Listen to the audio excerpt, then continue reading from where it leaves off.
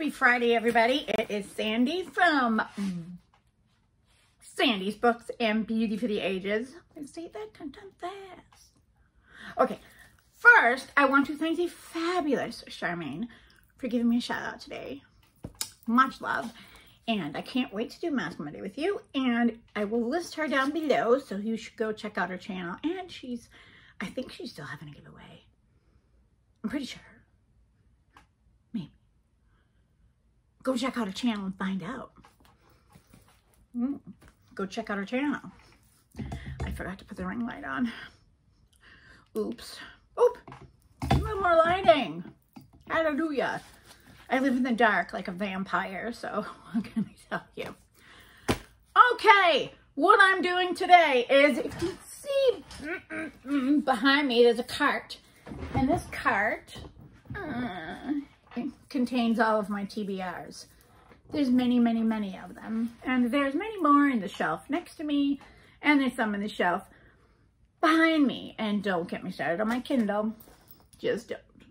Because I will never, ever read all the books in there, because there are thousands of them. What can I say? I love books. I love makeup. I love books.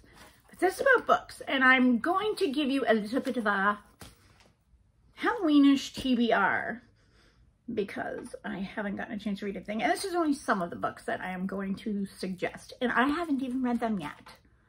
But I have read things by the author, so I do know the author stuff. The first one is One by One with Ruth Ware, or Anything by Ruth Ware. She is fantastic at doing, you know, the twists that you don't see coming, and, you know, whodunits and stuff like that. It's awesome suspense. And there's also book club questions in here. Could be a book club thing. Now that I'm in the book club. Next, by E. Lockhart, we have We Were Liars. This is more of like a September type of read. However, I have not seen the Netflix series. I'm not watching that until I read the book. So I'm going to read the book. And the book says, if anyone asks you how it ends, just lie. We are Sinclairs. We live, at least in the summertime, on a private island off the coast of Massachusetts. Massachusetts, my hometown, home state. Perhaps that is all you need to know, except that some of us are liars. And let me read the Ruth Ware one, because I didn't read that one. I think I just threw the book on the floor. Bad me, bad. Okay, so she's the Agatha Christie of our generation, evoking the snowy seclusion of a dark wood, which I have that too and I haven't read it yet. Oh, that's not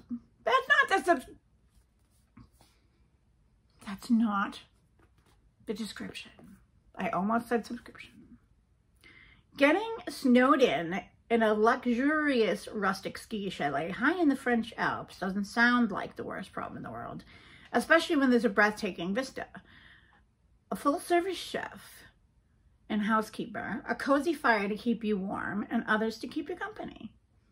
Unless that company happens to be 8 co-workers, each with something to gain, something to lose, and something to hide. So that sounds yummy. Next up, and I know this is an older one, but I haven't read this one yet either, is The Silent Patient by Alex Michaelides. I'm probably saying that wrong. But this is supposed to be a really popular book, and this is kind of one of my jams. Alicia somebody's life is seemingly perfect until one night when her husband, Gabriel, returns home late from work, and Alicia shoots him 5 times in the face and then never speaks another word. Alicia's refusal to talk or give any kind of explanation turns a domestic tragedy into a mystery that captures the public's imagination. And she, the silent patient, is hidden away from the tabloids at the Grove, a secure psychiatric unit in North London. Criminal psychotherapist Theo Faber is captivated. I really need to start using glasses, man. I do. By Alicia's story and jumps at the opportunity to work with her. His determination to get to her to talk and unravel the mystery of why she shot her husband will take him down a path more unexpected and more terrifying than he ever imagined. So that sounds like a nice little horror story. Whodunit? The next one is The Final Girl Support Group by Grady Hendrix. I positively love Grady Hendrix. He's a great writer. Or she. A he or she? Oh my God, I don't know. It's a he. 'Tis a he. I'm reading another book right now of his. It's a zombie book. And I don't remember the name of it because it's in the other room where I'm reading it. But his stuff is amazing. The Southern Book Club's Guide to Slaying Vampires, that was incredible. I absolutely love that book, and that's kind of what got me hooked. But The Final Girl Support Group is, in horror movies, the final girl is the one who's left standing when the credits roll. The one who fought back, defeated the killer, and avenged her friends. The one who emerges bloodied but victorious. But after the sirens fade and the audience moves on, what happens to her? Lynette Tarkington is a real-life final gal who survived a massacre 22 years ago, and it has defined every day of her life since. And she's not alone. Ooh. For more than a decade, she's been meeting with 5 other actual final girls and their therapist in a support group for those who survived the unthinkable, putting their lives back together piece by piece. That is until one of the women misses a meeting and Lynette's worst fears are realized. Someone knows about the group and is determined to take their lives apart piece by piece. But the thing about these final gals is that they have each other now, and no matter how bad the odds, how dark the night, how sharp the knife, they will never, ever give up. So yeah, this is a good book club recommendation as well. Okay, so then I have another Ruth Ware book. So I'll just show you that one. It's The Death of Mrs. Westaway. So that's on my TBR list. I have so many scary books on my TBR list. And I'm mostly like a romance and other things type of reader. I like romantic suspense too. Okay, so this one is they're saying he's a monster and they're saying she knew the serial killer's wife. I've been like dying to get into this one. And this one is every marriage has its secrets. Beth and Tom Hardcastle are the envy of their neighborhood. They have the perfect marriage, the perfect house, and the perfect family. When police knock on their door one evening, Beth panics. Tom should be back from work by now. What if he's crashed his car? She fears the worst. But the worst is beyond imagining. As the interrogation begins, Beth will find herself questioning everything she believed about her husband. They're saying he's a monster, and they're saying she knew. So that one looks good.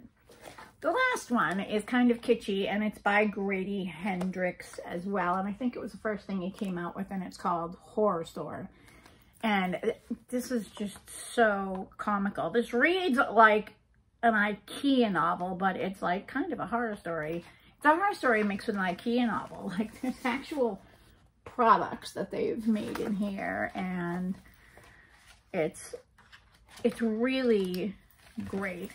You know, this looks like it's a menu from IKEA as well, but it's not IKEA. It's about what happens to the 2 people in the store, I believe. It's something strange is happening at the Oak Furniture Superstore. Orsk. Sorry, not Oak. Orsk. O-R-S-K. Furniture Superstore in Cleveland, Ohio. Every morning, employees arrive to find broken, jarring bookshelves, shattered Glan's water goblets, and smashed Leary Pip wardrobes. Sales are down, security cameras reveal nothing, and store managers are panicking. To unravel the mystery, these employees volunteer to work a 9-hour dusk till dawn shift in the dead of night. They'll patrol the empty showroom floor, investigate strange sights and sounds, and encounter horrors that defy the imagination. A traditional haunted house story in a thoroughly contemporary setting. Horror Store is designed to retain its luster and natural appearance for a lifetime of use. Pleasingly proportional with generous French flaps and a softcover binding, Horror Store delivers the psychological terror you need in the elegant package that you deserve. So I'm very excited to read this, and it's been on my TBR for a while.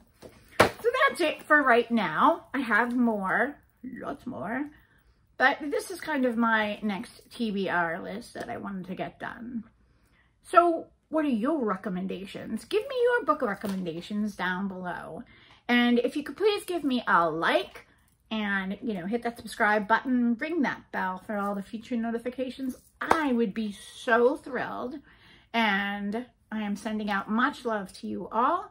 And I hope you have a fantastic weekend. And that's it. Stay you. Bye.